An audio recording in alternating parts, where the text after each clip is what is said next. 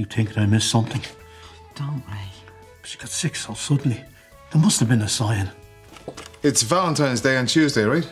Yeah, well, at least I know I won't be late, you know? I like a man who's punctual. So is it from, or is it obvious? It's anonymous.